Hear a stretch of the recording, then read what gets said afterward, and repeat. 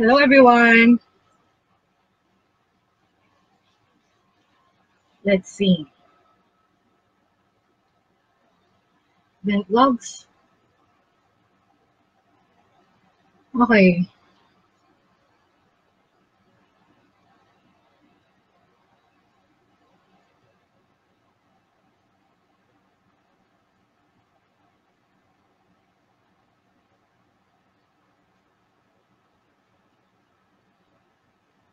So we're live.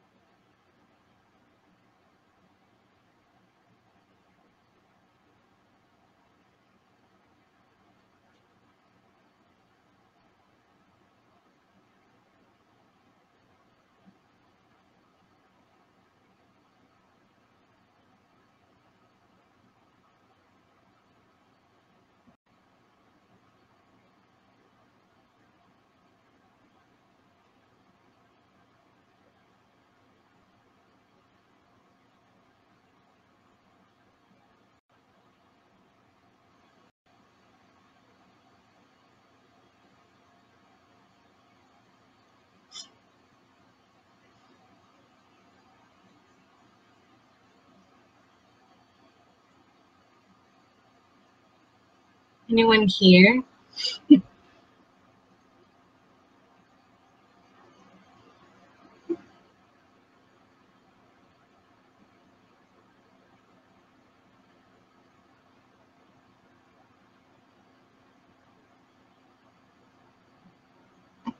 Okay, so I guess I'm live.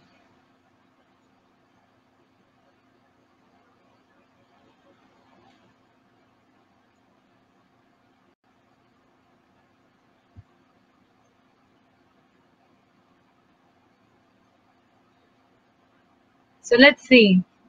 Sa mga nakakapanood ng video na to right now, please comment kung nakikita nyo na ako.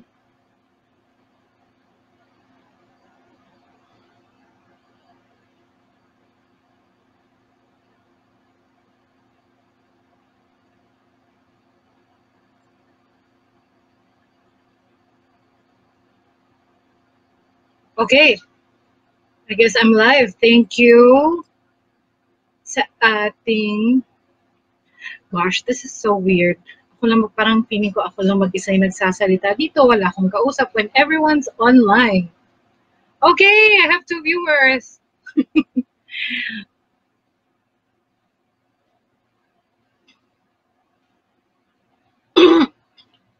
Oh, salamat sa 2 hearts.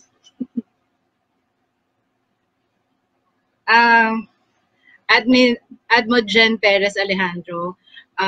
Pwede bang paki-comment if we can start now?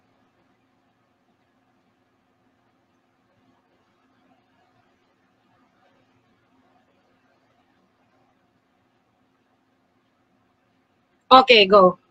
All right. Go lang. Okay, everyone. Pagpasensyahan nyo na yung background sa likod. I'm in my son's room. So, we'll, after nitong Facebook Live, I will be sending PDF files ng handouts. This is what I prepared about homeschooling. Ang title, my husband and I prepared this, itong handout na to, to put our ideas together. Dito sa Homeschooling 101. Pasensya na kayo, nako-conscious talaga ako sa camera. But anyway, for starters, gumawa ako ng disclaimer na, of course, lahat ng presentation na prepare namin ay based sa experience namin as a homeschooling family. And this is no way in line or teachings ng The Church of Jesus Christ of Latter-day Saints, which is our church. Although medyo, yung may mga, syempre may mga bagay na kasama na isinama namin na turo ng church. Okay, so I'd like to introduce myself. My name is Karen Ibanez Cornela de la Cruz. Ako po ay taga Bukawi Ward, Valenzuela State. So ang family namin, we're a family of 4. I serve my mission sa California Sacramento Mission. Yung asawa ko sa Taiwan, Taichung siya nag-mission. We have 2 kids. Si Kendrick, he's 7 years old. In grade 3 na siya pala, grade 3. Si Charlotte is in kinder. Grade 1 na pala siya, grade 1. So as far as education namin, kasi sa homeschool, it's important yung educational background ng tutor or ng or ng parents. So ako, I graduated in Information Systems, minor in English as an international language sa Brigham Young University, Hawaii. Keep those loves and likes coming. Thank you for your support. My husband, and now pala, I'm in graduate school for I'm working towards my postgraduate diploma in language and literacy education at the University of the Philippines Open University. Asawa ko naman, graduate ng journalism sa University of the Philippines, Diliman. How long have we been homeschooling? This is our 2nd year. Yes, and our homeschool provider is School of Tomorrow. We decided to have a homeschool provider. And why homeschool? Why homeschool? Kasi, to be honest, we've lost faith in the traditional school. I guess along the way, medyo madidiscuss natin yan. But it's more of, but more than anything, if there's one thing I learned from homeschooling and why we chose homeschool, mas tiwala ako sa quality of education that my kids can take sa amin as parents as opposed sa ibang tao pa. Let's put it that way. So, sensya kayo, may kodigo ako. So, here's, ito yung magiging flow ng discussion natin. First, yung, because this is the basics of homeschooling, we will start yung sa definition of terms, like, words that you need to get yourself familiar with in homeschooling. Tapos lahat ng yung mga discussions natin, the first few parts of the discussion, yun kasi yung nung nag-post si Doreen about yung so questions you'd like to know about homeschooling. Ito yung mga questions na madalas lumabas, so I put them all together into one. Tapos yung mga specific questions at the end of our discussion, saka ko isa-isahin sagutin. So we have 6 viewers. Thank you. Thank you sa hearts. Thank you sa thumbs up. Okay, so ang una, definition of terms. Yung mga frequent terms na we will hear about homeschooling. Number 2, is it legal to homeschool in the Philippines? Number 3, is homeschooling recognized by the Department of Education or DepEd? Tapos next, kailan ako pwedeng mag-start ng homeschooling? Ano ba ang pros and cons? Ano bang advantages and disadvantages of homeschooling? Ano ba ang yung mga hugot lines namin mag-asawa as to why we decided to withdraw from traditional schooling. Okay, so by the way, yung panganay namin from kinder up until grade 1, he was in a traditional school. Yung bunso namin at the time, di pa siya nag-aaral. So ngayon, this is our 2nd year. So yung bunso namin never siyang naka-experience sa traditional schooling. Then, what are yung costs? Magkano ba mag-homeschool? Yung mga requirements. Tapos kung yung frequently, yung madalas na issue sa homeschooling, yung socialization. Magiging socially awkward ba yung anak ko? Paano siya makikipag-socialize? Tapos yung other questions and concerns we will cover later at the latter part of this webinar, Facebook Live, about yung mga specific questions they had. Tapos, syempre, we'd like to share yung mga activities we've had during our last school year. So, okay. So, let's start. Question number 1. Is it legal to homeschool in the Philippines? The answer is yes. According to Article 14, Section 2, Paragraph 1, we can establish and maintain a system of free public education in the elementary and high school levels without limiting the natural rights of the parents to rear their children. Take note, ulitin ko, without limiting the natural rights of parents to rear their children. So, ibig sabihin, you can go, traditional, public school, private school, progressive, or homeschool. At sinabi sa family code, nilagay ko to dito kasi I think it's very important na This is in line with the teachings of the church. Sabi sa family code, the family code recognizes that parents have the primary responsibility of educating their children. Yeah. So, question number 2. Kasi, please comment if I'm going too fast. Pag nininervous ako masyado kung mabilis magsalita. Okay. So, is homeschooling recognized by the Department of Education or DepEd? Tada! Ang sagot ay yes. It's another yes. According to DEC's memorandum, number 216, series of 1997, home education is designed to provide an alternative delivery system of education from which children acquire the necessary skills to develop their full potential to become self-propelling, fulfilled, and contributing members of the community. So yan po ang sabi ng DEC's memorandum number 216, series of 1997. Okay. So here's yung mga, don't worry, bibigay ako ng after the presentation. I will share this online with you. You can share it with anyone. All right. So doon na tayo sa yung mga definition of basic homeschooling terms. Ang first is box curriculum. Box curriculum. Ito yung mga curriculum na when you go to a homeschool provider, ito yung materials namin, answer them, then ibalik nyo sa amin. That's why it's called the box curriculum.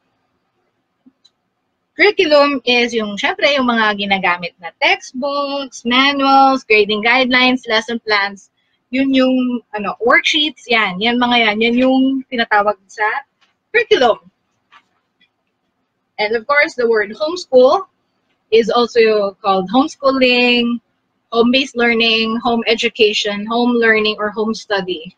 It's an alternative teaching education method na usually it's the parents who are in charge, or kung hindi man parents, usually pag kunwari lalo na sa mga higher levels like high school, the parents can hire a tutor specifically say for math.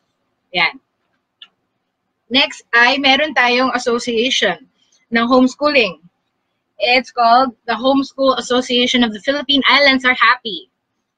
Ang president ng Happy ngayon is Dr. Donna Pangilinan Simpao. Siya rin yung founder ng Homeschoolers of the Philippines. So Happy is a non-profit organization that aims to equip homeschooling groups and organizations in growing the national homeschooling movement. And launched in 2010. Happy has strived to help emerging and established homeschoolers all over the Philippines. Next ay ang homeschool provider. Ang provider ay isang organization that keeps and provides records of transcripts to its students. So nasa bahay ka, wala ang magulang usually yung teacher, then your homeschool provider will take care of the F-137, submission of grades sa DepEd, LRN, yan mga yan. Yun ang ginagawa ng homeschool provider. Tapos meron din tayong tinatawag na if you're not with a homeschool provider, then chances are you are an independent homeschooler. Independent homeschoolers, hindi sila enrolled or affiliated with any homeschool providers. Although ginagamit nila yung guide ng DepEd sa curriculum, sila yung in charge sa records nila, as in sila lahat. Sila lahat kung anong gusto nila ituro, style nila, parents ang bahala. We'll get to independent homeschooling in a bit. Next is interest-led learning. This is a teaching method where students study topics that interest them. Wala silang sinusundan na curriculum. In our case, sa School of Tomorrow, we have a box curriculum kasi we have a set of materials that they need to answer. Although, merong ibang subjects like MAPE na wala silang modules. Kami ang bahala na mag-administer however we want to administer it. So kanina, one example of interest-led, kaninang umaga, it's our art class. We usually, mahilig kasi sila sa origami, so yun yung ginagawa namin. But today was an exception kasi nagtanong yung anak ko na yung sa Chinese na shadow puppetry, paano na ginagawa yun. So ang ginawa namin, nanood kami ng video sa YouTube. We found a video on YouTube, like a 10-minute video that discusses about yung Chinese shadow puppetry. So yun that's an example of interest-led learning. Learning styles, apat yan. Yung yan daw yung style na pag sa ganung approach mo ginawa yung pagturo sa bata, then yun yung pinaka nag-grasp niya talaga. So first is yung auditory, yung learning through listening and speaking, music. Next yung visual, learning through seeing. Kinesthetic or tactile, yung learning through touch and movement. Yan. So iba't iba yung style. It can be one or it can be just one. It can be a combination of everything. So yan yung tinatawag na learning style. Okay, so sa mga indie homeschoolers or yung sa mga gustong mag-independent homeschoolers in the future, you should be familiar of PEP test. PEP test means Philippine Educational Placement Test. Ito ay under the Accreditation and Equivalency Program. Say, ang PEP, thank you sa mga, keep those coming, sa mga likes, support. So, yung PEP test, it's kung say, you're independently homeschooling, right? Para ma-accredit yung tinuro mo sa anak mo and to see, para mag-gauge kung nasaang na siya, saang grade. Basically, ganun yan eh. This is basic, so I'm not going to get into itty-bitty details of independent homeschooling. But basically, if you feel like, okay, this is time for us to take a PEP test, should you decide maybe to go to a homeschool provider or go back to a traditional school, it's a way na pupunta ka sa DepEd, kukuha siya yung bata ng exam, yung anak mo, kung saan grade level, then pag naipasa niya yun, say grade 3, mo siya ipinasok like for grade 3. Then, he can move on to the next level, so either traditional or homeschool provider for grade 4. Parang yun yung equivalent. I hope that makes sense. Yan. Post lang, comment lang kayo ng questions if you have questions. Next is portfolio. So, marami sa mga homeschool providers humihingi ng portfolio as a sense of accountability, like what you did for the first quarter of the year and so. One of the examples is Homeschool Global. Although that was the last time I checked with them. So if you think na medyo outdated na ako sa Homeschool Global, please comment and share what you think. So next is supplemental resources. Ito yung mga materials, classes, and field trips, or projects that are used to supplement the homeschooling journey. Like for example, we use YouTube. We have a box curriculum, as I mentioned earlier. Say may lesson siya about. One time my son had a lesson about beavers, how they make dams. Sa beavers. So instead of just reading yung modules niya, we went online, tapos pinakita ko sa kanya how beavers actually make a dam. Yeah, so that's one example of supplement resource. So, and last ay ang traditional homeschooling. Ang traditional homeschooling ay yung mga estudyanteng nag-a-attend ng public or private schools. Yan. Traditional, regular schooling, para sila. So, ang next na question ay, kailan daw pwedeng mag-start mag-homeschool? How early can I start homeschooling? Actually, sa totoo lang, you can start homeschooling as early as you can. Kahit infant pa. So, gumawa ako ng chart na, when your baby is, pag may infant ka pa, you can, as early as a few months, newborn, singing lullabies to him. That's part of homeschooling. Technically, you're already homeschooling kasi tinuturuan mo na siya, di ba? It's, I think it's innate for us mothers na automatic na, di ba, yung kinakausap natin yung mga anak natin, little ones natin, kahit hindi pa sila talagang nagre-respond sa atin. So, in a way, that's how we're teaching yung language acquisition nila. If I may add, mothers or yung influence ng mothers sa bata plays a big role and big influence in language acquisition. Okay? So, ako nilagay ko dito, based on our experience, yung nursery rhymes, pag infant, tapos syempre yung mga box, lalo na yung mga, minsan di ba yung mga box sa pag binuksan mo, pwede mong hawakan may mga rough or smooth edges. Tapos yung ano, may nabasa rin ako somewhere na something that made it na naging effective sa family namin, sa mga anak namin. Yung ini-insert mo yung pangalan niya sa nursery rhyme para maging repetitive, parang mas naging repetitive, mas nalalaman niya na, ay, ganun pala yung pangalan ko. So for toddlers naman, syempre nandun na yung nursery rhymes, alphabets, saka yung mga yung numbers. Now, nakausap namin yung academic advisor namin before nung lately lang. So, in preparation for preschool, it's important na matutunan ng bata ay colors, yung blending ng mga alphabets. So kasama na dyan yung phonology or yung phonetics. In short, yung mga sounds ng letters in English and Filipino. Yung mga synonyms and antonyms at saka addition and subtraction. Yan ang mga, labi na, no? Gagawin kayo to. But, yeah. So, now I'd like to move on about the pros and cons of homeschooling. Ano ba yung mga advantages and disadvantages ng homeschooling? So, magsimula tayo sa pros. Ang first namin mag-asawa is the curriculum can be individualized. Individualized, ibig sabihin, ano ba yung program na mag-work kay panganay, kay pangalawa, kay middle child, or kay bunso. Sa traditional school kasi, di ba, ang teacher, iisa ang instructions for one day. Say, usually an average, I must say, for a private school, 1 teachers to 25 students. Imagine those 25 students have different learning styles, different multiple intelligences, pero iisa lang ang style na pagturo ng teacher. And everyone's expected to learn everything at the end of the day. Otherwise, kung may quiz bukas, bagsak ka. Kung may test bukas, bagsak ka pa rin. So, anong gagawin? Mag-tutor ka pa. Kuha ka pa ng your chances are, after school, mag-hire ka pa ng tutors.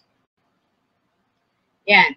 So, next, mas maraming time to spend with family. Kasi, once school is done, it's done. Wala ka nang gagawin pang iba na homework kasi nasa bahay ka naman nag-aaral. Yan. Tapos, eto, problema na lahat ng mommies, at least for me, because I'm not a morning person.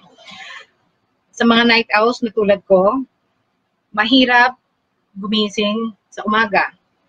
Mahirap magpagising ng bata sa umaga. Tapos groggy pa pagkagising, di ba? So, yun yung isa sa pros of homeschooling. Kasi enough yung sleep ng bata. Although, it's always important to remember na hindi naman ibig sabihin naka-homeschooling kay anytime ka lang mag-start, pwede na. You also have to set a routine. Ayan. Tapos, ito, personal experience ko at hugot ko sa buhay ko ay hindi kailangan gumising ng nanay ng maaga para mag-prepare ng breakfast, ng baon, magpainit ng tubig sa umaga. Yan. Tapos, dun sa mga nakatira sa metro, sa mga urban areas, ang traffic. So, sa homeschool, dahil nasa bahay ka lang, you don't need to rush and worry about the traffic.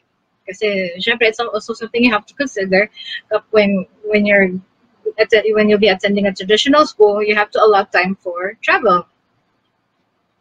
Tapos, with yung lalo na meron na tayong come follow me, mas matututukan ng parents ang bata sa gospel.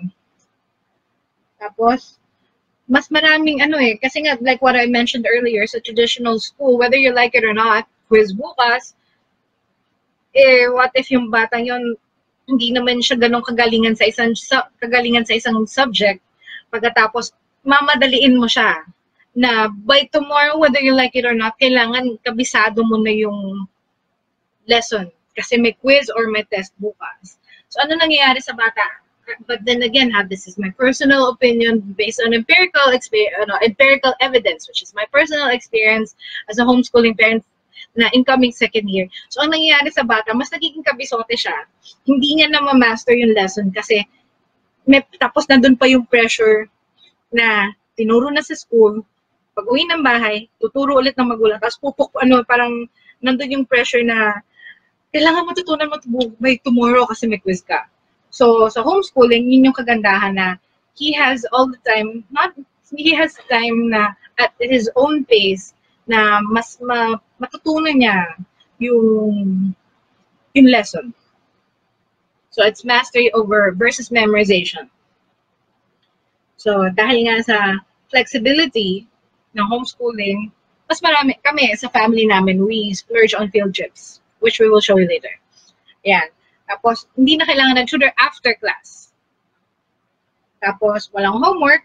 Tapos, mas nakikita ko na dahil hindi sila, yung mga anak ko, dahil hindi sila rushed into doing things, mas nag-enjoy sila sa education kaysa sa nape-pressure sila na kailangan by tomorrow gawin mo to. Yan. Tapos, sabi nga ni Tina Rodriguez sa kanyang blog sa National Bookstore, ang classroom ng homeschooling ay hindi lang ang four corners of the wall or the house or ano pa man yung building na yan. It's the world. Ngayon, I will proceed to what are the cons or disadvantages of homeschooling? Ano-ano nga ba? Sa mga mommies, katulad ko na stay-at-home mom, wala tayong me time. Wala tayong #me time. Kasi, we're basically with them for 24 hours a day, 7 days a week. Kasi pagka sa traditional school, hatid mo lang yung bata sa school, then you can get to do the chores, pahinga ka konti, tapos a few hours later, parang may daycare ka na, a few hours later, pwede mo na sunduin yung bata, then you can have that a few hours of window na you have time for yourself. Tapos ito, laging #may pasok, lalo na pag mga panahon ng bagyo, na due to inclement weather condition, #walang pasok, ang declaration ni Mayor, may pasok pa rin. Well, in our case, as a family, sinabi naman sa amin ng homeschool provider namin na we have to make our students or our children feel na parang nasa school pa rin sila. Kung walang pasok, yung ibang peers nila who are in traditional school, then go for it. Wag ka rin magpapasok. But in our case as a family, kasi nga yun yung you can adjust. Sa amin, pag may inclement weather condition, may pasok pa rin kami. Pero pag holidays, like national or Bulacan holidays, taganito kami sa Bulacan, then wala kaming pasok. That's what we do.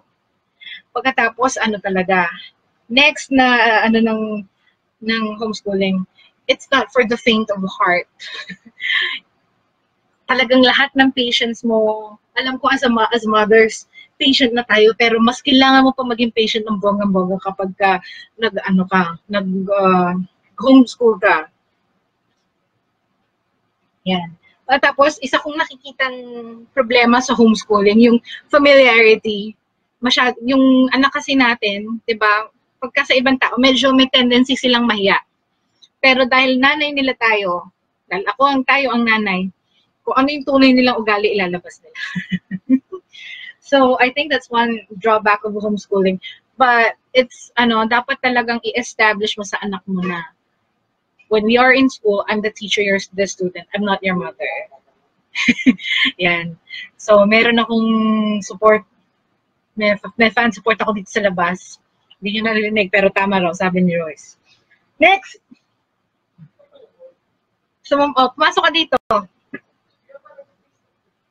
Hindi ka kasama sa group eh. Sorry side comment guys. Alright. So may mga activities. Ayan, may naghahana. I appreciate all your likes, loves. Gosh, talagang na-conscious ako in front of the camera. So the child may miss out on other things like the traditional school, like other activities that the traditional school can provide. Like, prom, yung mga JS prom, linggo ng wika, mga field demo, Foundation Day, United Nations. But, wait, there's more. Dahil tayo ay members ng the Church of Jesus Christ of Latter-day Saints, pumasok ko na nga dito kasi. Pumasok ko ka sandali.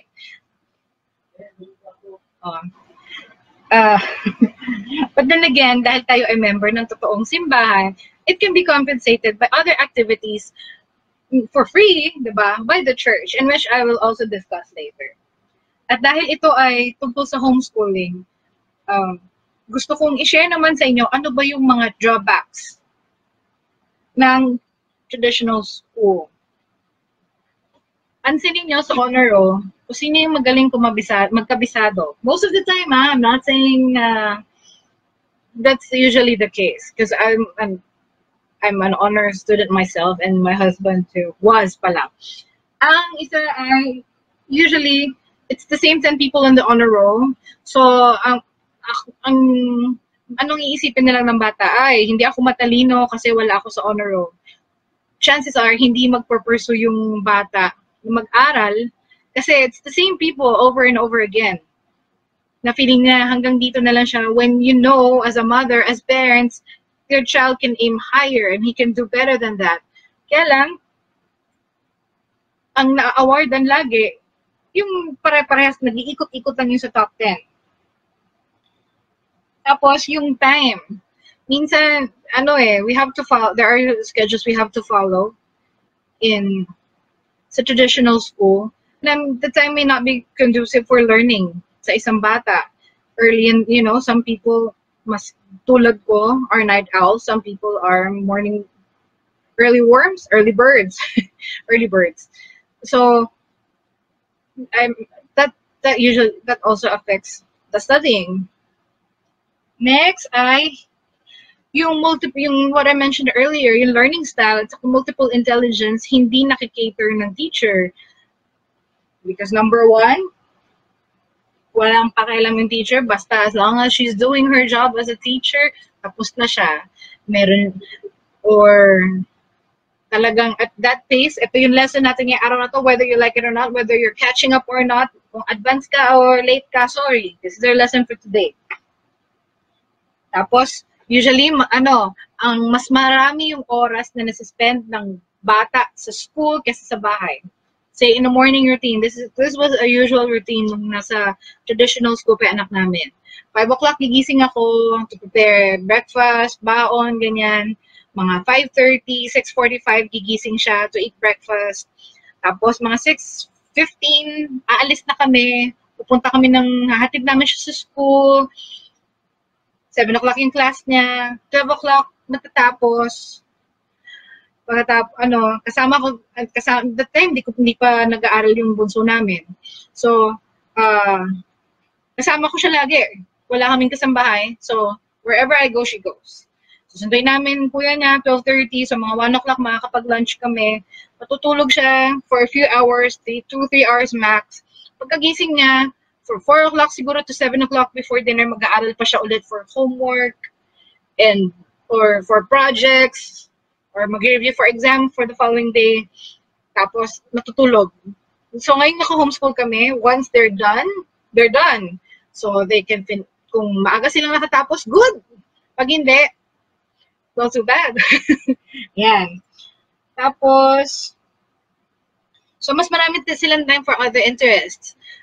Na other people, yung mga mape nila, like in our case, School of Tomorrow, wala kaming modules, wala kaming paces for mape. So, yung iba, they enroll their kids in piano lessons or soccer, mga ganyan. So, mas maraming time for other interests ng bata.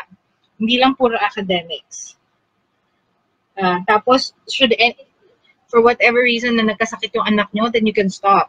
Naalala ko yung anak ko last year, he had sa church. So please, kung may sakit ang mga anak nyo, don't contagious. Please do us all a favor and don't take them to church. Nakuha ng anak ko yung hand, foot, and mouth disease sa church. So his doctor told him na he can't come to school for 3 weeks. Kinausap ko yung teacher about the situation. Unfortunately, sinihingi ko sa kanya yung lesson for the entire 3 weeks that he'll be missing class, hindi niya sa akin binigay. Tapos boom, pagpalik niya, quarterly exams na. Saka niya sa akin binigay yung pointers. So we had to, so kailangan namin madaliin yung the entire 3 weeks. Pagdating niya first day of class, exam na agad. Yan. So, you have that flexibility when, sa homeschooling.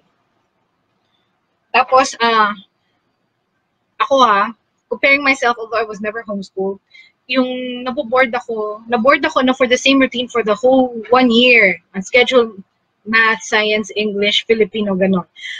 Kasi kami, like what I said, the program, homeschooling, with or without a homeschool provider, can be individualized. So in our case, ang ginagawa namin, para medyo maiba lang everyday, although it's the same subjects everyday, iniiba-iba namin kung ano yung mauna, which one first, second, third, and so on. Para hindi naman sila maboard na pare-parehas na lang everyday. Although, at least we get things done. Tapos, sa traditional school, everyone is expected to behave the same way. Like my son, he's a kinesthetic learner. So, kung nasa traditional school ka, sinabihan na siya, ang kulit-kulit niya kasi tayo siya ng tayo. But when you're homeschool, or maybe in a school na that understands your learning style, hindi problema yung kinesthetic learner siya. And if this is a given fact, in grad school, I just learned recently na ang spatial intelligence, one of the multiple intelligences, it's not proven na pag nakaupo ka ng maayos, you're sitting still and behaving well, guarantees learning. Okay? It can be anything. So, ito, next ay ang cost. Ano ba, gaano ba kamahal? Mura ba? Mahal ba ang homeschooling? When I started attending graduate school, maraming kaklase ako, niloloko ako. You must be rich kasi you can afford to homeschool your children. The answer is no, so not. So, ang answer ko dyan is the cost and the requirements. It can be cheap or expensive. Kasi it can be cheap kasi, if you're independently homeschooling, yung sa books lang yung ginastusan mo, at wala ka namang homeschool provider, okay lang. Or go big or go home. Ano ka ba? Gagastos ka ba ng bongga sa mga travels? Sa mga field trips?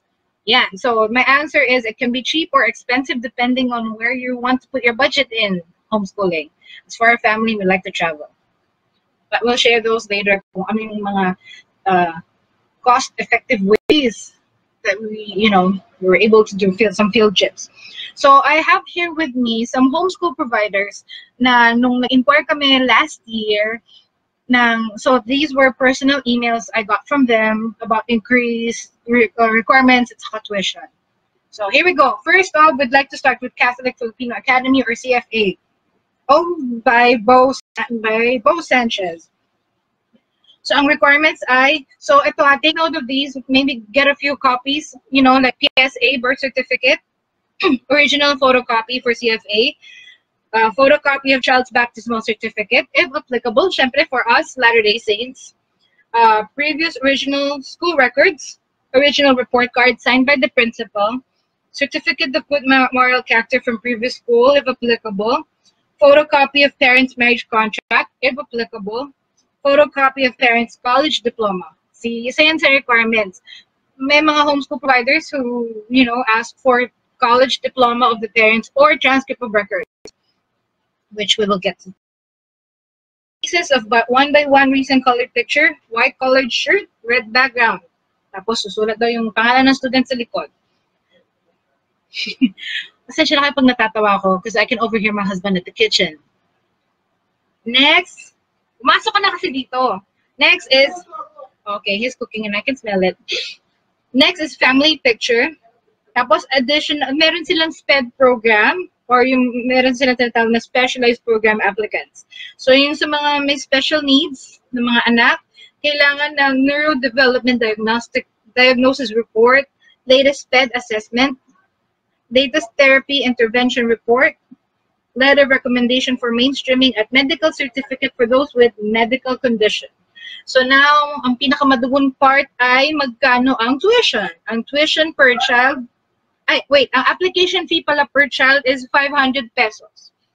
Non-refundable reservation fee ay 2,000 pesos. At ang tuition ay 30,000 pesos. Okay, next ay ang Homeschool Global. Ang requirements sa Homeschool Global ay yung authorized copy, birth certificate, yung F-137. Sorry, medyo if your child is previously yung Form 137, tapos digital copy ng ID, photocopy, pasensya na maliit yung nakuha ko, at saka yung mga forms nila. Next, so ang fee sa Homeschool Global ay 35,000 for a family of 1 child. Ang next child after kay first child ay 5,000 pesos for every succeeding child. So kung dalawang anak mo, ang tuition fee ay 40,000 pesos. Hindi pa to kasama sa books. Ang books nag-range from 10 to 30,000 pesos per child. Okay. So sa mga gusto mo ng okay. So sa mga gusto kumuha ng PEP test, sa mga indie homeschoolers natin, ang dadalhin nyo and ang latest update sa PEP test, hindi na sila tumatanggap ng walk-in. You have to set an appointment. Ang requirements na kailangan dalhin ay PSA or Local Civil Register Birth Certificate, 1 original and 1 photocopy, 2 copies of 1x1 ID pictures, if applicable, original and 2 photocopies of Form 137 or Form 138, registration fee. Ang huling check natin for registration fee, dahil wala nang, yung may walk-in special sila kasi dati, 200 pesos. Although ngayon, hindi na sila tumatanggap ng walk-in. You have to send an appointment. Kasi nakalagay dito, pag regular administration, which happens every November, according to their website, to the DepEd's website, is 50 pesos. So, tips para sa mga indie homeschoolers about DepEd, yung, yung regular administration nila, this was the last time we checked, with an indie homeschooler who's now affiliated with SOT, sabi niya, ang regional DepEd, yung regional DepEd ay nag-administer ng PEP test ng June sa November. Ang results lumalabas 3 months after ng test. Tapos, ang ginagawa nila usually, hindi na nila hinihintay yung DepEd na tumawag sa kanila. So, she usually calls the DepEd. Tapos, ang huli kong narinig, may nakita ko sa Homeschoolers of the Philippines, na pagka nabagsak mo yung isa mong subject sa isang grade level, you're gonna have to wait for 6 months to retake the PEP test for that certain subject. Now, our next homeschool provider is the Piñel Integrated Christian Academy, Cainta Rizal. Admission requirements for new students, yung original report card and LRN, clear copy of birth certificate, certificate of good moral character or clearance from the previous school, 2x2 ID pictures, 2 pieces, Form 137 if available, parents or tutors profile, clear copy of any accreditation, diploma, or transcript of records, saka duly accomplished application forms. Other requirements, sa mga indie homeschoolers, lahat ng nabanggit ko, plus PEP, yung results ng PEP test. Sa mga, meron din silang program for SPED, lahat din ang nabanggit ko kanina, at plus evaluation or assessment of the development pediatrician as basis for the program. Next, ang ating homeschool provider I'd like to discuss with you is the School of Tomorrow.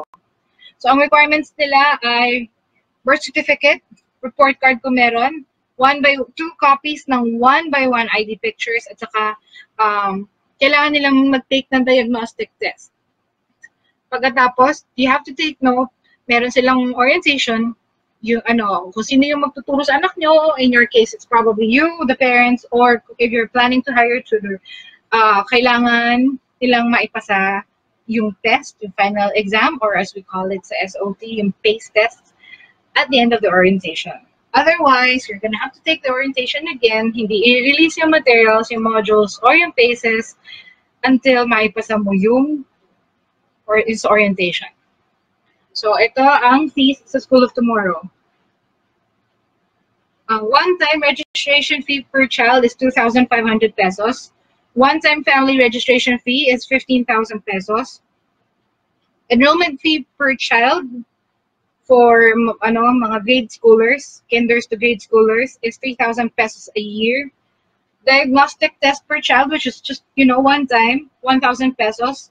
Tapos yung mga modules nila or PACEs, pag local print, it's 45 pesos and 50 centavos per copy. And for US print, it's 126 pesos per copy. Meron ding tinatawag na score keys, which is parang key to correction.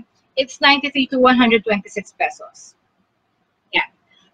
So, ito na yung pinakamalaking tanong about being social, yung sa socialization, socially awkward, sineshelter natin yung mga anak natin dahil tayo yung nag-homeschool.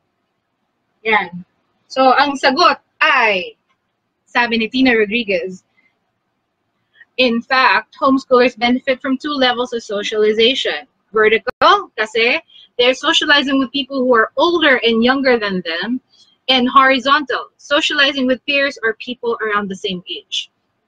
This is because most, if not all, homeschool kids don't just stay at home to learn. They learn everywhere, as earlier stated. Many join classes with other homeschoolers, even non-homeschoolers, and are able to relate well with adults in the real world. Speaking yung sa yung join classes with other homeschoolers, yung sa amin sa School of Tomorrow, sinadjust din sa amin, in which other homeschooling parents have been doing it, kung yung sa mga co-op, yung tulad ng sa MAPE, as I was telling you about, the parents take turns sa pagturo ng music, art, PE, health throughout the week, tapos magkakasama yung anak nila. So that's one thing you can do. If you have, not necessarily na pare-pares kayo ng homeschool provider, as long as you're homeschoolers, you can build a co-op in your area. And that's one way you can, get your kids to socialize. At saka, di ba, sa church naman natin, we have every chance na sa primary all the way up until Relief Society or Elders Quorum for our children to socialize. Ayan. So, I made some examples, di ba, sinabi, as mentioned earlier, meron akong sinabi na yung drawbacks of homeschooling is yung mga wala silang JS prom, hindi sila makakatin ng mga JS prom, or linggo ng wika ng mga activities, things like that. So I made here some lists ng mga church activities na pwede makapag-socialize yung mga anak natin, and also at the same time it compensates to yung sa traditional homeschool, na mga activities sa traditional homeschool that can be compensated by church activities. At least dito masigurado ka na yung mga ka-socialize din ng mga anak natin ay yung standard, kaparehas ng standard ng gusto ng church, dahil mga members tayo natin ng church. For example, sa amin, like what I mentioned, di ako sponsored sa School of Tomorrow, wala kaming modules for MAPE and values education, o yung edukasyon sa pagpapakatao. So I've mentioned other ways you can facilitate MAPE. So sa values education, we were told by the School of Tomorrow na kahit anong religion mo or kahit anong sect where you belong, yung Sunday school ng church mo is your child's values education. So, in our case, yung values education, education sa pagpapakatao, Christian living, however you want to call it can be compensated by Sunday school, young men and young women primary class, seminary, at saka ngayon, di ba, yung sa ministering. 2 weeks ago, merong namatay sa ward namin, a distant relative of ours. So, in a way, it was a great opportunity for the kids na sinama namin sila mag-minister dun sa wake. And it was a great teaching opportunity to teach them about the plan of salvation. Yan. So, next ay yung mga retreats. Diba, usually sa mga schools, may retreats. Then, meron naman tayong youth camps. Taon-taon yan. Libre pa. Yung JS prom, meron tayong church dance, hanggang hanggang YSA. Tapos yung sa MAPE, pwede yung sa church choir, or usually sa primary, diba, binibigyan sila ng materials for drawing, making cards, ganyan. Tapos meron ding sports fest. Tapos yung mga field demo sa foundation day, kasama sa youth camp, yung mga roadshow. Yan. So, ito na yung mga, nandito na tayo sa medyo latter part ng ating discussion. Yung mga nagtanong, I took note of all your questions. So, I hope I was able to answer all of your questions, but these are more of the specific questions na hindi kayang sagutin ng mga discuss ko kanina. Ang tanong ni Sister RJ Manalo Tangaling, I hope you're, hi, shout out sa kanya. For how long does it happen and how much? As mentioned earlier, for how long does it happen? Yun nga, you can homeschool your child however long or short, lalo na yung mga toddlers na parang they are encouraged na ang learning nila is to play school. So pag ayaw na nila, stop. You can stop. Or and the church also teaches us na, di ba, to grab every teaching opportunities. So along the way, pwede, hindi naman natin kailangan nakaupo talaga, classroom setting. Like the last week, we had my husband's company we had a family day sa Tagaytay, sa Sky Ranch. I don't know kung alam niyo yung laro na yung sinusungkit yung mga bibe, tapos may number sa ilalim. Tapos yung based dun sa number of points na nakuha mo dun sa bibe, then that's, yun yung magiging gauge kung gaano kaliit o kalaki yung toy na makukuha mo. So, ang tinuro, like, it was a great teaching opportunity for math. So, kumuha sila ng 4 na bibe, tapos sa ilalim nun, may numbers na pinapakita si ate. So, sila yung pinag-solve ko dun sa math. So, grab those opportunities when you can na maturuan yung bata in such a way na, not threatening, I guess. That's the word. Oh, at sabi ng husband ko, at makonect daw nila yung lesson sa real life. Lakas ng hugot niya, no? So, yes, papasok na siya. Ay, hindi daw. Ano raw? Ang advantage ng homeschool, naka-ano raw?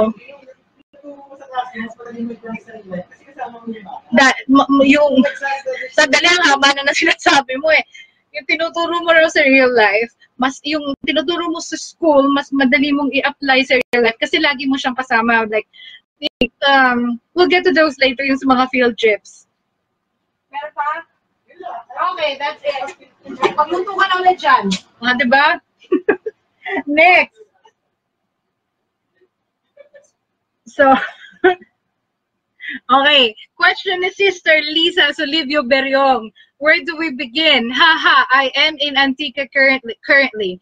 If I decide to homeschool my kid who's an incoming grade 1, is it necessary to find a school which offers a homeschooling program here?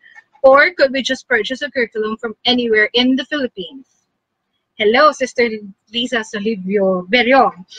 So, you have 2 options. To answer your question, you have 2 options. Option A is to go indie or independent homeschooler. At least hindi mo na kailangang umalis ng Antique.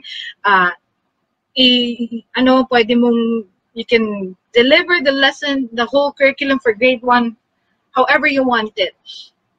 Suggestion sa mga independent homeschoolers pala that I got from my friend who went indie before sila nagpa-affiliate sa School of Tomorrow, yung parent mismo, yung mommy, siya yung pumipili ng libro ng subjects for the entire year. Tapos yun yung administer niya, yun yung doon yung pinagtuturo niya at pinapasagot niya sa anak niya. So that's something you can do. Just to give you an idea. So, or pwede rin child-led na ano ba yung interest ng anak mo, then that will serve as a guide or a gauge kung ano yung mga libro na pipiliin mo para sa anak mo. Should you decide to go indie. Now, option B is find a homeschooler. Find a homeschool provider. Merong iba na yung orientation nila, because given the distance, nagpapapayag sila na through Skype or video chat. Meron naman na option na talagang kailangan mo silang sadyain.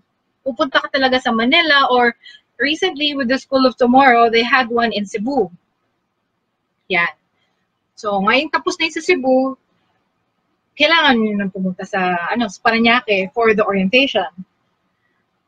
Yan. So, yan yung mga pwede mong gawin. So, yung purchasing ng materials is what you call the box curriculum. So, although meron ding mga schools like Piñel Integrated Christian Academy, at meron silang tinatawag na open curriculum. I think yung sa parents orientation, pwedeng video chat lang. Pagkatapos, yung books, may mga suggested books sila for you. That's why it's called an open curriculum, kasi pwede kang bumili ng books na sa tingin mo ay match para sa anak mo. Yeah. So I hope I answered the question. And her other question was, what's the ideal price range? So for Philippine-based homeschool providers, It can range anywhere from 3,000 pesos to 50,000 pesos. And we're just talking about the tuition alone. Hindi pa kasama yung ibang expenses. Like, yung mga supplement and mga office supplies. Yan. And next question niya, how many hours do you usually spend in a day? Spend in a day na homeschool na yun, talaga nakaupo lang sila working on their modules. It's give or take 5 hours. But then again, sabi ko nga, you can go, means it's our homeschool provider, it's a work at your own pace. So minsan they go mas natatapos sila sooner or later, so pwedeng magtagal pa beyond 5 hours or so. But then again, depende yan sa level ng bata. Like, of course, kung higher levels, like maybe high school, you probably have to spend more hours. Pero sa amin kasi we have a grade 3 and a grade 1. In average, it's 5 hours a day. Yan. Ang tanong ni Sister Josan Maliktik Flaminiano, mas maganda at mas maging convenient sa dalawa? Homeschooling or regular na pumapasok sa school? Ako masasabi ko, and I guess more seasoned homeschool parents than me can honestly say na it's really hard to gauge kung alin talaga yung mas maganda kesa sa isa. Kasi merong iba naman na I'm not against traditional schooling for others, and I'm not, everyone's throat. So hindi ko naman sila pinipilit na, ay, alam nyo, mas maganda yung homeschool kesa sa traditional school kasi ganyan. I still believe in our government's, I guess, educational system, but it just didn't work for us. At ngayon kasi ang lifestyle, and homeschooling is a lifestyle. Sa amin kasi mas nag-work kasi nag-aaral din ako ngayon in graduate school na through distance learning. So sa bahay lang din ako, so I'm kind of homeschooling myself too. Although it's called distance education, nag-aaral ako na distance ng grad school through distance education.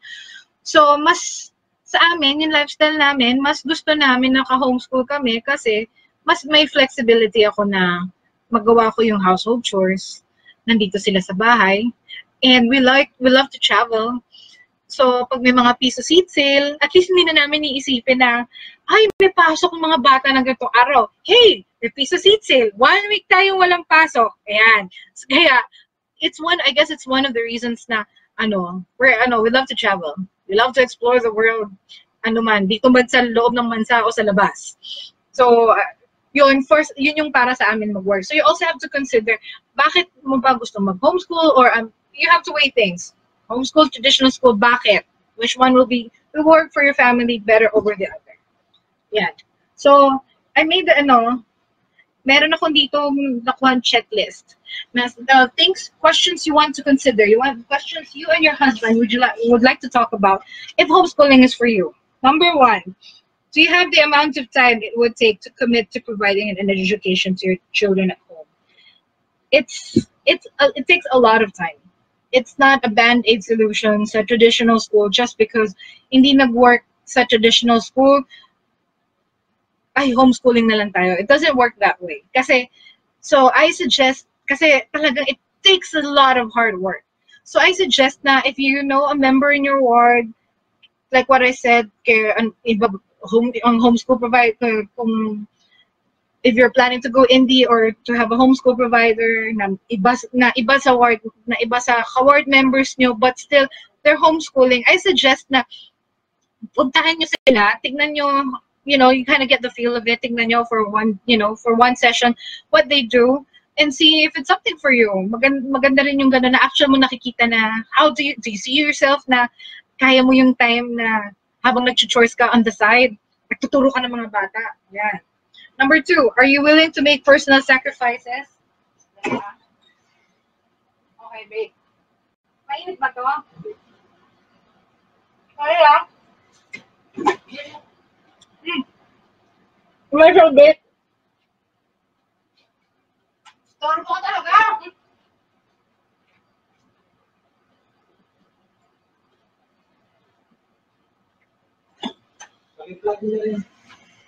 Okay. So, my husband works for Coke. So please support Coke. Yes, a Minute Maid kasama sa Coca-Cola Company. Not sponsored, but we're a Coca-Cola family. But drink moderately. Okay, so next, are you willing to make personal sacrifices to make it possible to homeschool your kids? Yung iba kasi, lalo na sa mga working parents pareho, you have to decide how do we make a time for our kids to be homeschooled kung parati nagtatrabaho. Should one of us quit? Kaya ba natin ng one source of income lang? How are we going to adjust our family kung sakaling mag-quit yung isa? Number one, paano natin ipapasok yung time? Number two, paano, kaya ba natin na isa lang yung source of income to think na mag-homeschool tayo? Things like that. It's something you and her husband should talk about. Number three, do you have enough money saved up for the supplies and materials that will be required for the school year? Do you have money put aside that can be used to pay for field trips and other educational needs that may pop up throughout the school year? Number four, do you have activities planned where you and your children can engage in socialization throughout their educational career at home? Which I think for us LDS members, it's not a problem because every Sunday we go to church, they have primary and Sunday school and all that. Number five, is your home organized in a way that there is plenty of room for school and limited room for distractions? And you also have to set aside, maybe a room or just a side of your house na doon sila mag-aaral. Number six, do both usually the case. This is usually the case. Do both parents agree to the homeschooling idea? Number seven, does your child seem excited or resistant to the homeschooling choice? So, ito yung sa mga mas malalaki siguro na, when marami na silang friends sa school, you pull them out and you have to explain to them na, homeschool ka na namin. How do you deal with that? Well, in our case, we never had to deal with it. So, it's something that you and your husband can talk about. Kasi sa amin, sa panganay namin, when we brought up the homeschool idea to him, he was excited. He liked it. He liked the idea kasi nga, he had a bad experience in school. Yes. Okay. Yeah. So, next. Number 8. Do you have more than one child you will be teaching at a time? How will you handle teaching na yung sa mga anak? In our case, yung sa curriculum namin, meron silang babasahin doon, tapos it's basically teaching them what they need to do, tapos may mga sasagutin silang questions. Kaya na-handle na ko na magturo ng grade 3 sa grade 1 kasi their module is basically teaching them. So it's parang, tinuturuan sila maging independent. Tapos pag may tanong sila na hindi clear, that's the only time na tatanungin nila ako. So that's one way of handling yung multiple levels ng mga anak na iba't ibang grades, di ba? Next, will you need help in teaching your children the lesson that will be part of a curriculum? Na siguro more on sa mga applicable to sa mga higher levels, kailangan makakahanap ba kayo ng resources for, say as I mentioned earlier, for a math teacher. Yan. Tapos, ano ba ang goal mo? What is your main goal for educating your child at home? Yan. Tapos may isa pang question dito eh. Yan.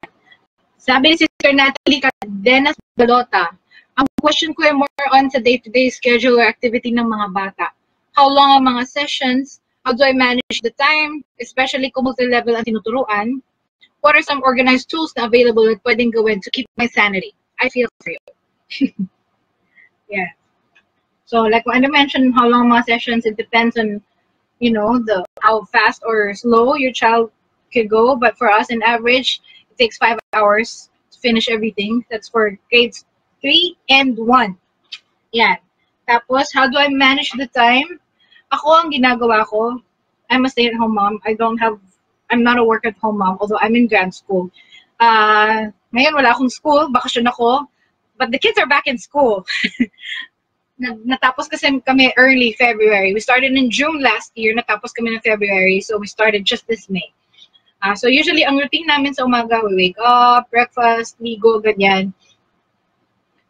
Then, in between, habang yun na, dahil nga yung modules nila, it's a work at your own pace, may babasahin sila doon. If they need clarification, they'll ask for my help. Pagtapos nila, then I'll check their work. So in between noon, then that's when I do the chores. Tapos, yeah, tapos sa hapon, usually tapos na sila, they go and play, then I prepare dinner, tapos, syempre, pag natulog na sila, then that's when I study sa grad school. Say now, I study through distance education. So, organizational tools, keep your sanity. Meron akong itong handout na to. May binigay akong link sa YouTube. Merong mga tutorials about DIY homeschool planner. Tapos meron din ako nilagay na sample dito. Yan. Nilagay din ako na sample dito na yung mga free printables na organizational tools you can use for planning out your homeschooling. But as for us, ito ang ginagawa ko. Hindi masyado kita dito eh. Yan. Meron kaming sariling folder, nilagay ko. May screenshot nakalagay, SOT, School of Tomorrow. Sa loob ng folder na yan, anyway, so hindi masyado kita dito eh. But you'll have this handout. Ipopost ko online. So ngayon, yung subfolders niya, for Values Ed, nagpapanood kami ng mga 90s. Ayan, shout out sa mga batang 90s na hahalataan ang age natin. But, napag-usapan namin ng husband ko, yung mga cartoons ng 90s that's a great way to, dahil mga anak ko, like, interest-led. So, hindi ibig sabihin na you have a box curriculum, you can't have an interest-led homeschooling journey. So, anyway, I'm talking too much again. Yung mga 90s na show na we can teach them about, values education, yung ESP, education sa pagkakatao. So, meron akong folder dito. Ayan, nakalagay, SEDI ang Munting Prinsipe. So, lahat ng cartoons nila for ESP, inorganize ko dyan. Tapos, next, yung isang folder, yung sa bunso namin si Charlotte. Lahat ng mga grades niya, schedule niya for today nandito. Tapos, sa music namin, dinadagdag na, sa music namin, sino ba dito, honestly, na lumaki sa church, lumaki sa primary, na alam lahat ng children's songbook? Ako, guilty ako dyan. Hindi ko lahat alam ng songs sa songbook. So, we decided na for our music class, as part of our opening exercise, na one song a day, mag-aaral kami ng song sa children's songbook. Tapos, syempre, nandyan din yung Come Follow Me. It really came in handy. This is such a great way to start our lesson. So we start our lesson with music from children's songbook. Tapos magpe-pray kami. Then we'll proceed to Come Follow Me, yung mga readings. Tapos yung last nandito, yung sa pangalan namin kay Kendrick, ganun din yung mga daily schedule niya at saka yung mga grades niya. We're keeping track dito. Ayan. So ito yung laman ng folder ng sa SEDI. Tapos ito yung laman ng folder nung kay Charlotte, nakalagay daily schedule saka master record sheets. Master record sheets yung way para ma-keep track namin yung mga grades nila sa modules nila. At yan yung sasubmit namin sa School of Tomorrow at the end of the school year, or should we finish earlier, pwede na i-submit to. Tapos ito yung sa children's songbook, yung mga MP3 files. Tapos ito yung sa Come Follow Me, yung mga videos, syempre, alam niyo na mga bata. Tapos yung, meron ako Excel spreadsheet na in-spread out ko equally yung mga scriptures for the week dun sa Come Follow Me. Yeah. So here's ito yung isang example ng schedule ni Charlotte. Hindi masyado kita dito eh. Pero yun nga, yung sinabi ko, yung first part na to na white na nakikita nyo, nakalagay dyan music sa values education. Yun yung simula, yung sa Come Follow Me, saka yung sa children's songbook. Tapos dito nakikita nyo medyo color, ayan, color-coded. Kasi yung modules nila, color-coded by subjects, yan. Tapos pag nakalagay ng gold na yan, it's actually dark gold gray, dark gold 2, yung shade na yan. Ibig sabihin natapos na nila. And that's how I keep track of kung natapos na nila yung yung goal nila for today. Tapos yung nandito sa goal na to, nandito yung sa first part, yung music, kung ano yung song na kakantay namin sa children's songbook. Tapos yung scriptures na babasahin namin for the day from Come Follow Me. Tapos nandito sa mga goal na to, usually white yan, pagka hindi pa nila natatapos. Yung pages, kailangan nilang tapusin for the day for these subjects. Yan. For one example, dito sa Saturday, may nakikita nyo may color pa rin. Kasi itong Saturday na to, nagkaroon ng primary sports fest. So, ikinount ko yan as, yun yung PE niya for that day. So, yun yung ano. Tapos kay Charlotte, she has 7 subjects. Meron siyang 7 subjects. So, siya, mas konti yung ginagawa niyang pages for grade 1. So, mas marami yung subjects na ginagawa niya. She's in grade 1. Ngayon yung panay namin, si Kendrick, he is in grade 8. Ito naman, kung makikita nyo yung color coding na to, medyo konti. Kasi ano naman siya, like what I said, the program can be individualized based to the needs ng bata. Now, here's what we did. 8 subjects. Kendrick has 8 subjects sa grade 3. Mas marami yung ginagawa niya dahil grade 3 na siya. So, yung 8 subjects, salit-salit namin ginagawa. In this case, nitong Wednesday na to nakaschedule siya, ang ginawa niya ay Science, English, Word Building, at saka Araling Panlipunan. Pero kasi mas mahaba, so 4 lang yung subjects niya. Tapos the following day, sa kanya ginawa yung Social Studies, Filipino, Literature and Creative Writing, and Math. Ayan, so salit-salit yun. Ganun yung ginagawa namin. But then this is just an example. And like we mentioned earlier, iniiba-iba namin to, nirarumble-rumble na namin para hindi sila maboard na next ganitong subject na naman for a whole year. Imagine how boring can that be? Because I got bored. Ayan. Tapos sa huli, yung SEBI. Yan. Hindi masyado kita sa ilalim. Pero sa huli, yung SEBI na ginagawa namin. Tapos pag Friday, usually, ang ginagawa namin pag Friday ay art day.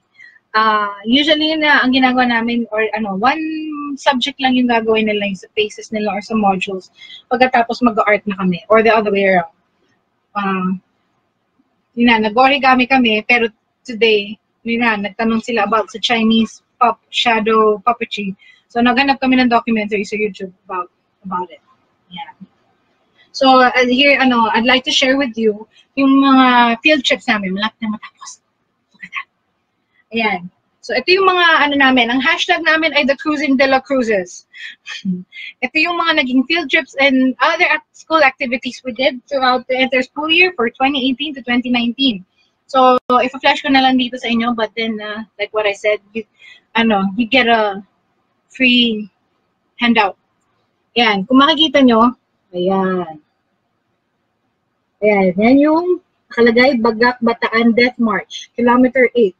See, dinaanan lang namin to sa sasakyan. It's very cheap. Wala kaming ginastos. Ayan. So, in every kilometer sa Bagak, Bataan, meron ganyan. Yung sa Death March. Ayan. Next.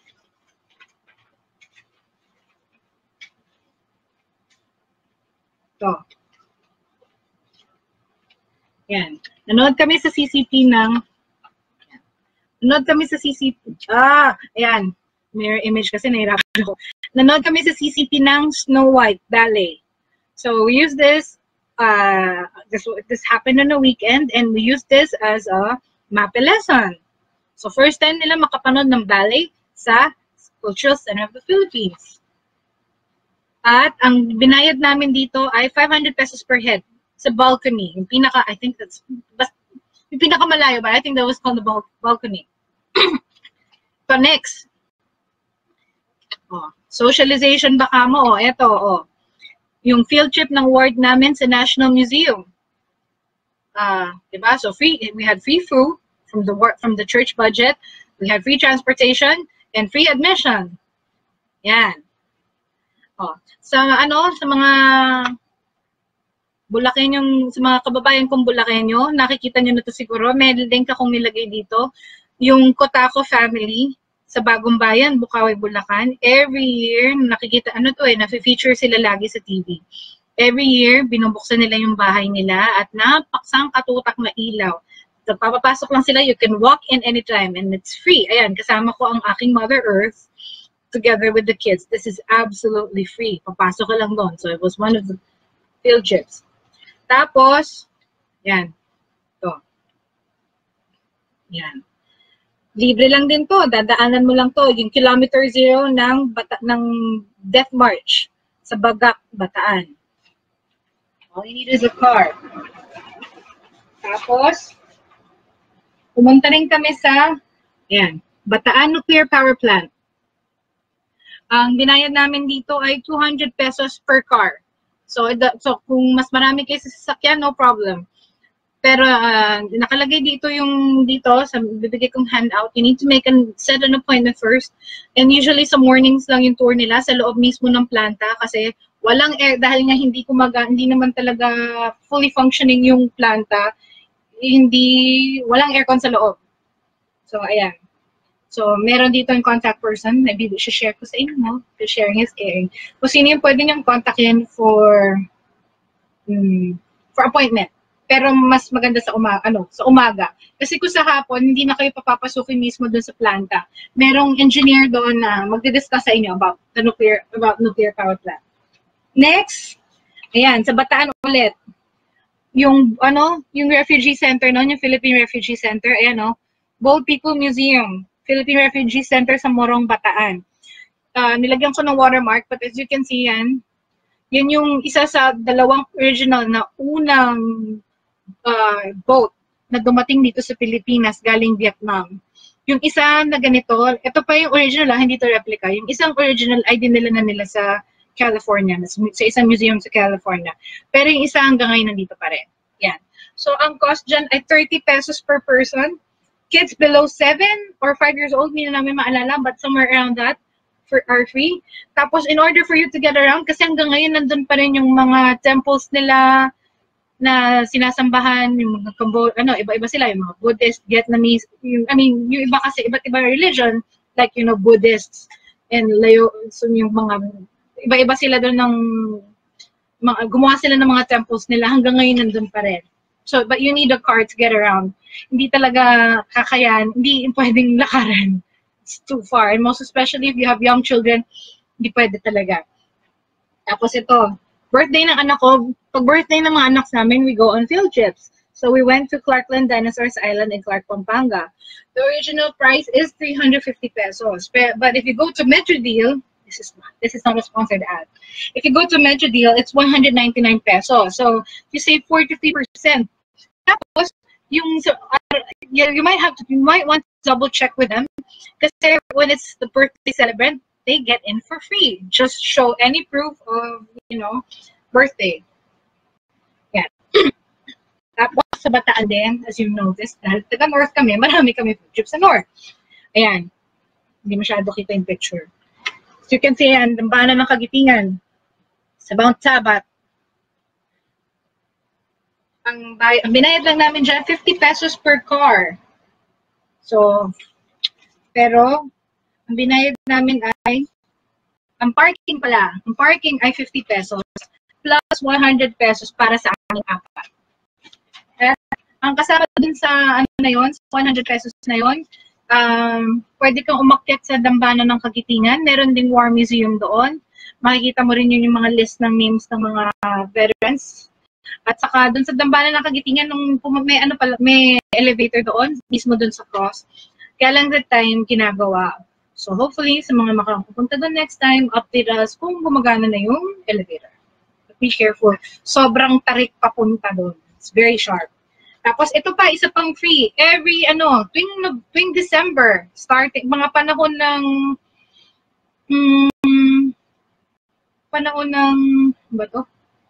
Simbang Gabi.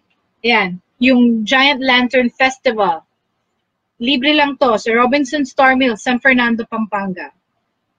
Yan, so naging family tradition na namin na tuwing Pasko, Christmas Day itself, sa gabi, diyan kami pupunta. So it's free, pabayaran nilang toll gate.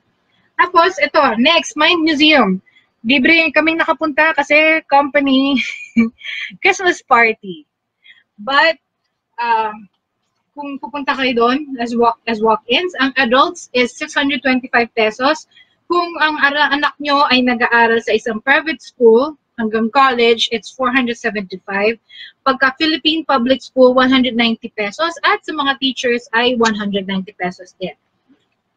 Tapos, ito pa. Bumalik kami sa Cultural Center of the Philippines for another music class. No Limit Tangere de Opera. Ayan, sa Cultural Center of the Philippines. Ang kasama namin, yan yung dalawang producers na nagdala ng No Limit Tangere de Opera from New York. Dahil kaming tatlo ay estudyante, out of 4, 50%, nung ano to ha, nung unang nirelease to, nung una tong pinalabas dito sa Pilipinas, the very first time they had their run at CCP, 50% agad yung discount namin. So, nandun kami medyo malapit sa may stage, limutan ko na ba, we saved, yeah. So, we saved half of the admission. Tapos ito, birthday naman ng bunso namin sa Kizuna. Ayan, it's 400 pesos for 3 hours. And in every child you bring, may one adult na libre naman. So since dalawa kami parents, dalawa yung anak namin, 1:1. So hey, that's perfect, diba? Yan. Don't forget to bring your socks. At baliktad pala. Ito, isa pang free. Museo ni Jose Rizal sa Calamba. Yan. So ang schedule nila ay Tuesday to Sunday, 8 to 4. Yan. Tapos, yan. Sa Bataan ulit, Pawikan Conservation Center. Morong Bataan. Ang entrance fee is 20 pesos per person. But I suggest pumunta kayo doon ng November kasi yun yung Pawikan Festival. Yung mga eggs na na-hatch na pakakawalan nila sa beach. Ayan. Pagkatapos, ito, sa panlibre, trick or treat. So, sa mga socialization, ayan, trick or treat sa work. Ayan. Tapos, sa mga taga Batangas dyan, magtatayo ng isang Museum of Philippine Art. Ang tawag, ayan, yan yung magiging tawag. Tumba-Tumba Children's Museum of Philippine Art. Nagkaroon sila ng sneak peek ng magiging itsura niyan sa UP Diliman, sa Vargas Museum, for a limited time. So, sa mga, sa mga taga-UP community na nanonood ngayon, every Wednesday, kung ikaw ay UP employee, alumni, alumnus, or student, current student, pakita nyo lang yung ID nyo, lahat ng museum sa UP Diliman ay free. Yan.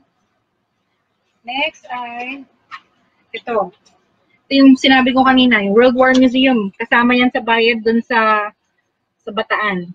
Yan. Tapos, meron isang bagong attraction ngayon sa Dinosaurs Island. Ayan, no? Wonders of the World in Clark, Pampanga. Yan, may mga, ayan, as you can see, yung miniature ng Colosseum, meron din miniature na Great Wall of China, Machu Picchu, yung mga ancient wonders of the world, may mga miniature doon. So, yun sa mga music. Naging music class sa anak namin, ayan, sa state namin. Primary Christmas Chorale ng Christmas. Ayan. Tapos, at the end of the school year, may mga activities din naman yung yung homeschool provider namin. So, ayan, yan yung sneak peek nila. Pinakuha na namin sila nung tapos na sila sa mga modules nila. Homeschool is cool. Yan. So, tapos, yung anak namin, dahil sumusunod ng School of Tomorrow sa order ng DepEd, yung sa Kindergarten Act, 4 years old yung si Charlotte noong June last year pumasok, pero nag-5 siya by August. So, pasok siya sa kinder na cut-off. So, isang taon lang siya sa kinder at ito ang kanyang graduation. Ayan. So, as you can see, meron siyang diploma. Tapos, the following day, silang dalawa naman may award. Ayan, no. Ang tawag dyan ay Awards and Night Banquet. Ayan. Pareho silang may medal, pareho silang may certificate. Ang nakuha ni Kendrick na award, yung panganay namin, ay 4,000 club member. Meaning, 40 modules and up, or 40 paces and up, 40 paces pala. Nasa 40 paces yung nakuha niyang 100%. Tapos siya ay honor A. Ayan, may medal siya. Ang honor A, ibig sabihin, ang average ng kanyang grades ay above 94%. Yung kapatid naman niya, si Charlotte yung bunso, ay member ng 6,000 club. Meaning, 60 modules yung or paces ang naging grade niya ay 100%. At siya rin ay nasa honor A. Ayan. Tapos, meron lang akong i-share sa inyo in conclusion na kasi maraming tao iniisip na yun na yung sa socialization na na sineshelter natin yung mga anak natin. Ay. Yan. Na sineshelter natin yung mga anak natin na no, we should be exposing our kids to the dark and dreary world sa makamundong mundo. Anyway, ayaw lumabas na sa PowerPoint ko. But and I won't take much of your time. May isang oras na tayo. Okay. Ito lumabas na. In conclusion, I don't know if she's still the primary president, general primary president. In 2017, meron naging talk si Sister Joy Jones, about yung sa sin-resistant generation ng mga bata, ng mga anak natin. So, ito binabasa ko sa PowerPoint sa aking laptop, so hindi ko nakikita yung mukha ko. So, sabi niya, fortifying children to become sin-resistant is a task and a blessing for parents, grandparents, family members, teachers, and leaders. We each bear responsibility to help.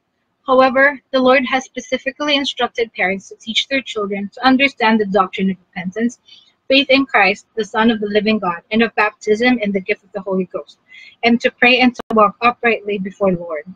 How to bring up our children in light and truth may be a challenging question, since it is individualized for each family and each child. The Heavenly Father has given universal guidelines that will help us. The Spirit will inspire us in the most effective ways we can spiritually inoculate our children. Yan. Tapos, si President Nelson, as we all know, nasa Pacific Islands siya ngayon. Nasa may Pacific Islands. Nung pumunta siya sa Samoa, and this is very timely. Last minute ko lang itong dinagdag. Nakalagay, sabi ni President Nelson, sa mga Samoan, there are difficult days ahead. Please protect your children. Help them to know the Lord and love Him and keep His commandments and be free from the shackles of addiction and bondage. So for me, nakatulong yung sa turo ng church na yung sa Come Follow Me in line with homeschooling. But then again, homeschooling is not for everyone. The same way the traditional school, it works for others it doesn't. But like what I said, weigh things. Timbangin nyo, why are you going for homeschooling? Bakit traditional schooling? Ano naman eh, you can always switch anytime, whenever, wherever. So this is where my webinar ends. I will, like what I mentioned earlier, for those who have been in and out of this webinar, feel free, I will send i-upload ko yung PowerPoint presentation ko. And if you ever, I use so much effort na para hindi ako ma-plagiarize, and I hope hindi nyo rin ako i-plagiarize. So, naglagay ako ng reference doon kung paano isa-cite yung reference na everything we've discussed here. So, if you have any further questions or very specific questions, you can always add me on Facebook. Nakalagay rin yung email address ko doon sa PowerPoint. And that's it. Well, kung wala nang mag-comment, I'd say goodbye and thank you for watching. Good night. Bye-bye!